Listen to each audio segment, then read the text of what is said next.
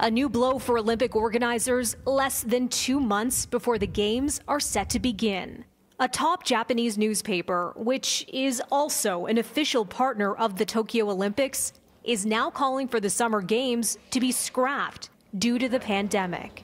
In an editorial Wednesday, it's urging Japan's prime minister to calmly and objectively assess the situation and decide on the cancellation of the event this summer. The paper is pointing to risks it says the international gathering would pose to public safety, along with potential strains on the medical system. The editorial is in line with several opinion polls, showing the majority of Japanese people are opposed to holding the Games. Same goes for doctors' associations, which have expressed concern about tens of thousands of athletes and officials descending on the country, where many regions are under a third COVID state of emergency. And immunization rates are low.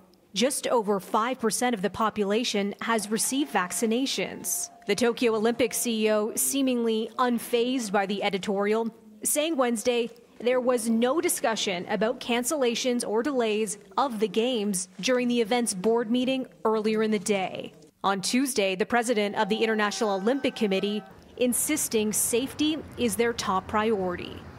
Over 70% of the athletes and officials have already been vaccinated or will be vaccinated before the Games. This number will even continue to grow as we approach the Games.